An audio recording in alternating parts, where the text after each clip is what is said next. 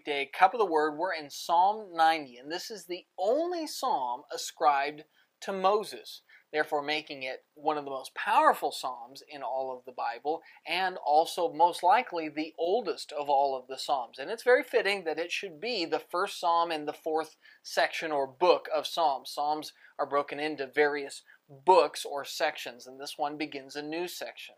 Moses starts in the first 6 verses of this psalm by talking about God's nature and dwelling upon His eternal nature and God's ability to see things on a vast scale and make plans that are so much bigger and stronger and wiser than us finite humans can do.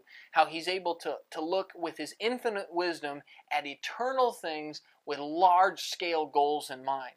And then from verse 7 through about verse 12, it emphasizes the opposite. We move from looking at God's great and vast and impressive wisdom to the shortness and the finite nature and just the weakness of man, to how our lives are short and our bodies are frail, and we just don't see things very clearly, and our failings often come to light, and everything about us is just so minuscule in comparison to the height and the breadth and the depth of God.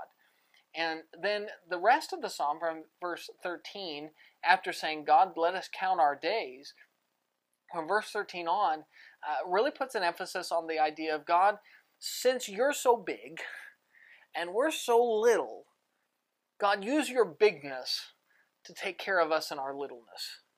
God, don't let my little life be one where it's so short that I can't see how great you are. Let me have a window into the beauty of who you are and your ability to create and make things and change the world, your glory.